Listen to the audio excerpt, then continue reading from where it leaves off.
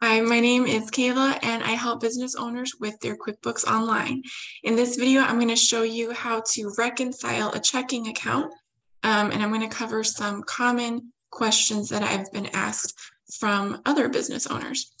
All right, so where we're going to start is the menu on the left side. We're going to come down to accounting. And when you hover over accounting, a sub-menu might pop up over on the right here, and then just click reconcile. This is the new menu. You'll just have to click on accounting. And then in my case, it just took me straight to the reconcile page. You might have to click on the menu to go to the reconcile page. So that's where we are. Come down to account, you'll have a drop down list of different bank accounts, credit cards, they're all going to be here. So we're just going to do a checking account in this video. And you'll see the last time that you reconciled.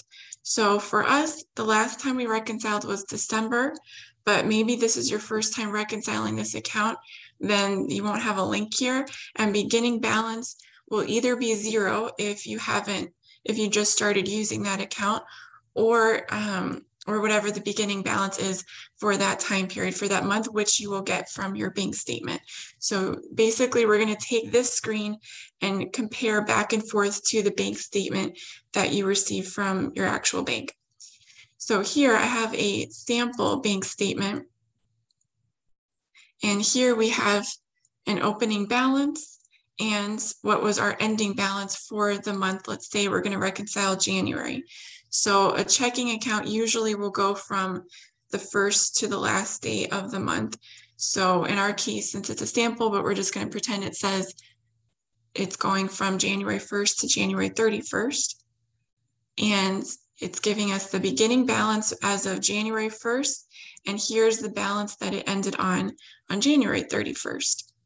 All right, and then here is total deposits and total payment for the checking account during the month of January, or during the time period of the statement.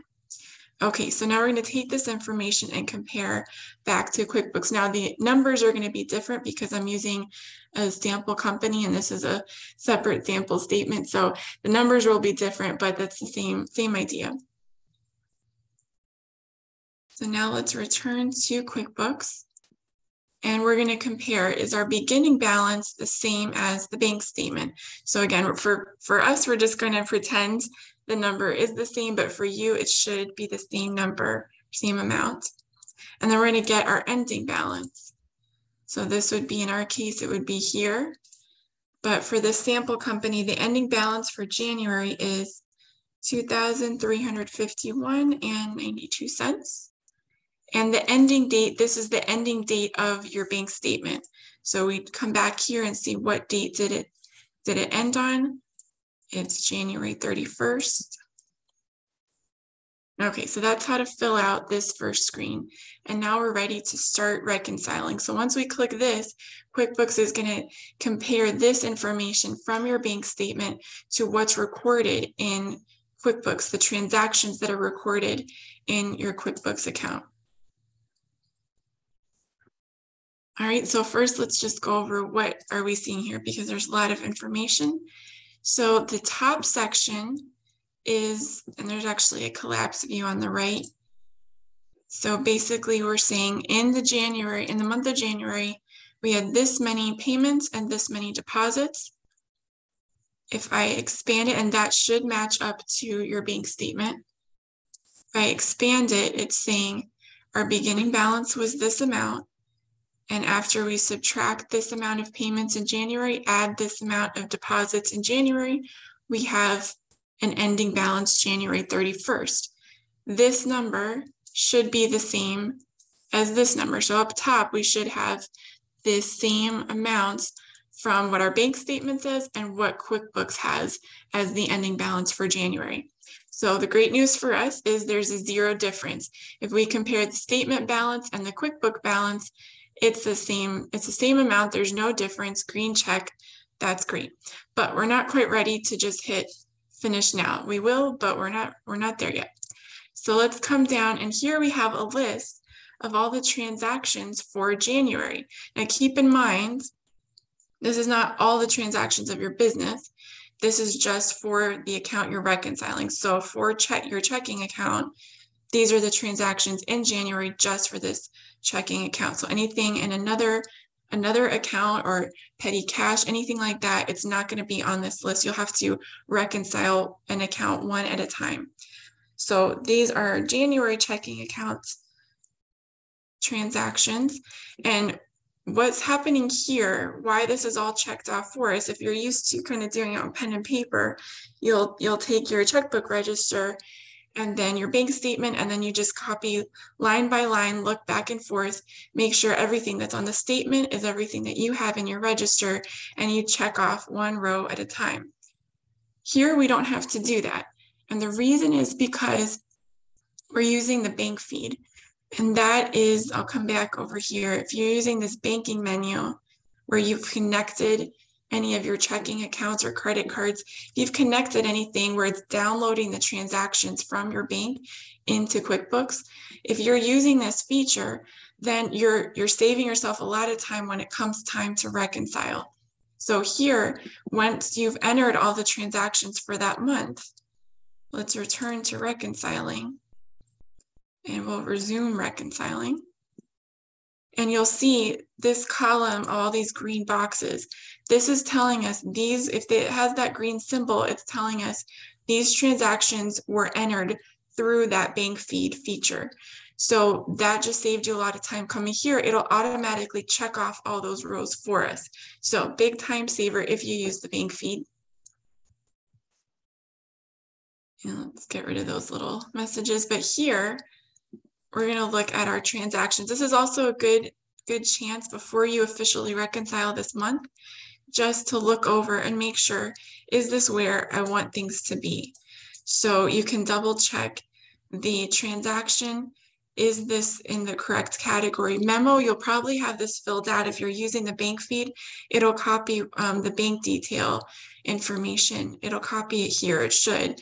So this should also be filled out so you can compare what it says on the bank statement to how you categorize it in the vendor or customer you selected. This is a good chance to give it a final check to make sure everything looks how you want it to be. And we didn't have to check every single transaction, so that's nice. But come down and notice there's one that's unchecked. Now let's talk about why that is. So the reason is it's unchecked because QuickBooks did the math and automatically realized if we check off this row, it's going to throw us off and we won't be able to it's not going to reconcile to the statement balance. So that's where QuickBooks realized, wait, if we uncheck $200, then our QuickBooks balance, checking balance, and our statement checking balance, they will be in agreement. They will be in reconciliation. So that's where QuickBooks automatically realized that. But so that is correct. That is correct. But I always like to double check why it did not check it off, because maybe there's an error and it should be checked off. It should be included. So let's double check to make sure why it's unchecked, why it doesn't fit in our statement ending balance. And let's find out just to make sure if there's some error. So here, notice the dates. So this is a common reason why something might be unchecked, and it's probably going to be at the bottom of the list or at the end of the statement period, the end of the month. The reason is for this one, this was a check we received from a customer, but for whatever reason, we didn't cash that check right away. We waited to deposit the check a while later, and then of course it had to wait to clear in the bank. So the dates are different. The date that we received the check was in January, but we didn't deposit it and it didn't clear until February. So this sale of $200, this check that we received of income, this is not on the January statement. It's on the February statement. So this is why it's unchecked, and turns out this is correct. We're going to leave it unchecked because it doesn't belong on the January statement. It didn't clear until February, so it's okay. We're going to uncheck it. When it's time to reconcile February, you'll see it on your February bank statement, and then it will be checked off the next time you reconcile. So in our case, it's unchecked, but that is correct. We're going to leave it unchecked. And this is a common situation, especially when you reconcile credit cards, and that will be another video. But especially when you reconcile credit cards, you usually have to kind of look at the bottom, and that if just in case QuickBooks didn't catch the math there, and if it's off in the top, if it's saying that there is not a zero difference, it might be because you need to uncheck some transactions that actually belong to the next statement. Okay, so in our case, everything looks good. We've looked over everything. And what you can do is filter the list. So if maybe you have a lot of transactions for January, so you can filter this to say, let me look at only deposits, check it over, looks good. Now I'll check or click on payments tab, and I'll just check it. This looks good. And then you can click on all to see it all again. Okay, so now we're happy with this, and it does look good. So now we are actually ready to reconcile. So as you get going and as you do this more often, it does get a lot quicker if you're using the bank feed. So just check at the top section, does this match with what your bank statement says? And just double check your categories. Does this look right? Anything that should be fixed? And double check what's being checked off or not checked off to make sure if there's anything that you should fix. Now, let's say that there is something that's wrong, and it's saying, it doesn't say it's a zero difference. Maybe it says it's off by another amount and it has this warning symbol. So if that happens, some people just like to go ahead and just say, I'm going to just go ahead and reconcile. Finish now, I don't care, and I'm just going to reconcile this account. That's not the best idea because it's going to create a mess down the road. So there's some reason that it's not matching up. So there's some reason for this. So find out what that is before you actually reconcile. Maybe you need to ask for help from a QuickBooks advisor, or just maybe another person on your team, just to get another set of eyes looking at it, to maybe you're overlooking something. So just make sure you actually resolve any issues and get it to a zero difference before you click finish, just to save yourself, make life easier down the road. So in our case, we are all set. We're going to finish. Click done. All right, and now we are returned to the main reconcile screen, and it has been reconciled for January. So in our case, that is correct. And come after February is over, we get our statement for February. We can return to this page and do it again for February. All right, so that is how to reconcile. I will add in a bonus here as far as reading the reconciliation report. So that's just something, this is not something you have to do every month. It's not a regular task, but sometimes it is good to know about this feature. So let's say we need to look about a month that we have reconciled before.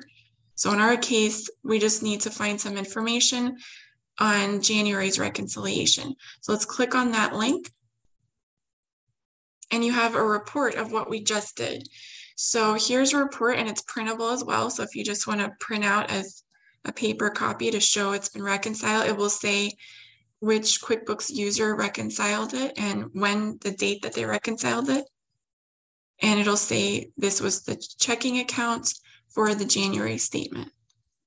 Okay, so let's briefly just see how to kind of read this, because it's not obvious right away. So here, this is pretty much going to match up. This top section matches up with your bank statement, and it should. So the opening balance at the top, ending balance at the bottom, any total deposits, total payments for that month are going to be here. So that should match your bank statement. This bottom section, this is good to know.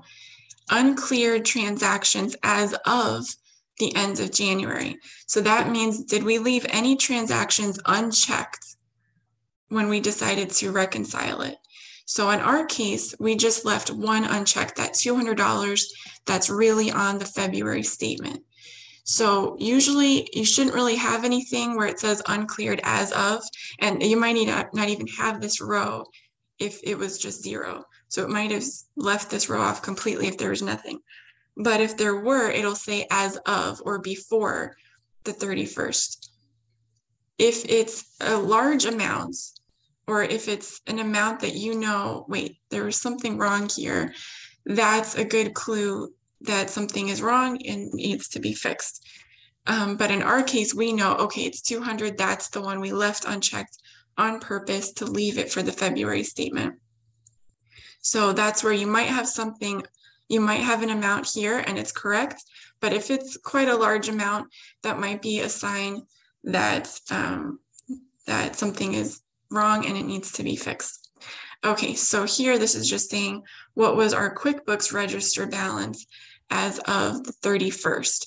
So our bank statement was $23.51 plus that $200 that we had it dated as January 31st. So our QuickBooks register, this was the balance because it includes the 200. All right, and then here, uncleared transactions after the 31st. So maybe you've entered transactions into QuickBooks after that ending date. So we did enter transactions into QuickBooks after January 31st. So usually that's okay because maybe you just didn't have time to reconcile right away after the month had ended. So usually that's fine. It's this one that is good to kind of keep an eye on. All right, and then the register balance as of the date we reconciled. So in our case, it was February 20th. And this was our register balance as of that day, but that's okay as well because we will see all this info. This will be included when we go to reconcile February. And then here they just list all the transactions. So all the checks and payments, money going out list for January, money coming in list for January.